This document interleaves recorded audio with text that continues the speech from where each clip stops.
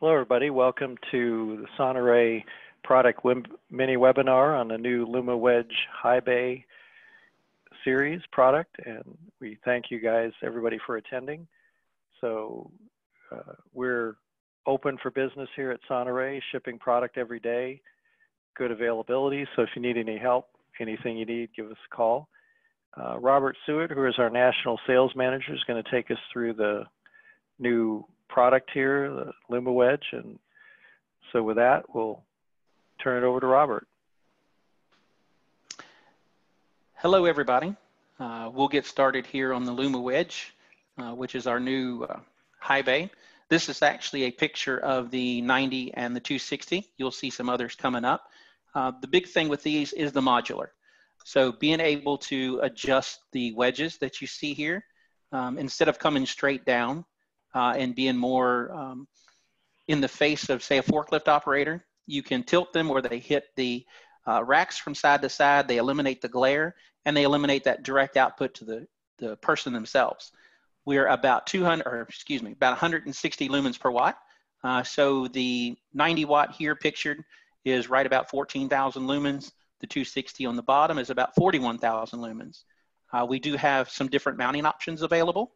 So you have a hook that you see here. That's our pretty standard one. We do have the option of the 3/4 inch rigid mount as well. Just needs to be specified once the order is given.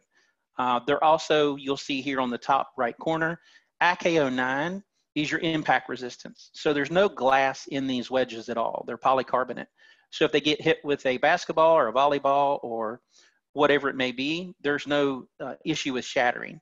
It also has the IP65 rating for dust and water. So if you need to use these in an exterior option, there is no issue with it. If they get pressure washed, if they get leaked on, they're sealed up. So there's no problem with these getting wet whatsoever. Each of the wedges that have the polycarbonate has a standard 80-degree beam angle. Again, you can change that angle with the tilt of the wedge, and I'll show you here later on through a video on how to do that. They typically come black. I'm not saying we wouldn't be able to match a color. There would be some lead times involved, but definitely reach out to us if that's an issue. Go ahead, Ron. So these are more extensive pictures of the different wattages. Again, you've got the 90 with the 2 wedges, 14,000 lumen. You've got the 3 wedge, 135 watt. That's right at 21,000 lumens, which is your typical 400 watt metal halide equivalent.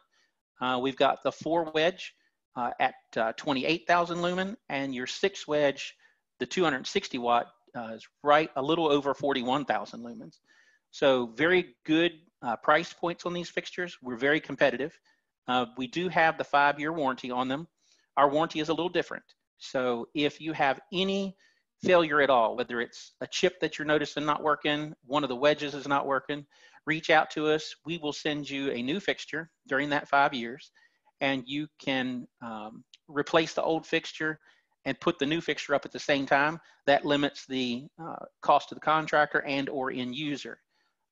Definitely a different look here, which we're kind of excited about. It's not traditional high bay, and just the different ways you can use them. So warehouses are an option. Industrial applications, even if they get sprayed down, if you have, say, a food processing center, you name it, the applications for these are very diverse. And again, no glass involved, so there's no danger of any material falling down, anything getting broken. They're very durable. Go ahead, Ron. I will start my video here and just show you a couple ways or a couple options on this fixture here. So I have the 135 watt here. Again, 21,000 lumen, probably one of our most popular because it is a 400 watt metal halide replacement. The nice thing is, again, no tools required. If you want to angle that fixture, and you can see here the different, and it's no set. You can change it to that way or even there. You can also use them for uplighting. So if you actually had the fixture hanging in a pool, for instance, is the job that we're working on. They're using a 6 wedge. 3 of these will be pointed straight up for uplighting, and then 3 of them will be pointed straight down for your traditional high bay. We also have a smart panel in these fixtures. Now, standard, they come with no motion sensor or anything, but if you request it, It is an additional cost, but inside this smart panel will go a system where it has 16 toggle switches. So you can change it from a standard on and off. You can have it where, say you want step down motion. So if nothing is moving for 30 minutes, it'll dim itself down to 50% or 30% or whatever you set the program for. Then if nothing moves for an additional 10 minutes, it may turn itself off. Again, how you have it set. It also comes with daylight harvesting.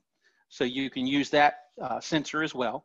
And everything stays within this smart panel. It's actually covered on the inside, so it does not affect the IP65 rating. It does not affect the IKO rating, but it also gives you a little bit more control over the fixture.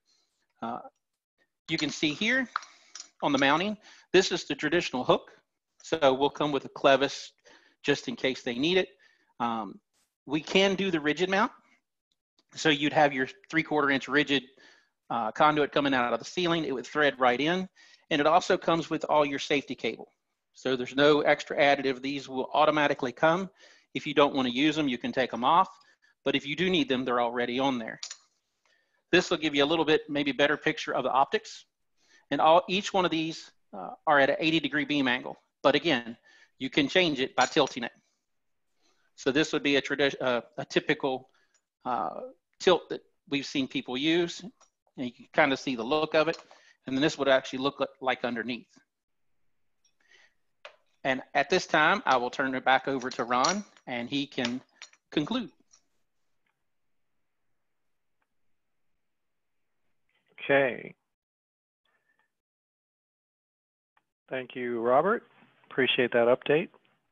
So any questions on this, please give us a call here. We're available, as I mentioned, and have good availability product and support for you, and want to invite you to May 14th. We'll have another product mini webinar on the OB light bar, so at 2 o'clock Eastern time. I hope we can make it to that, and thank you very much for your attendance.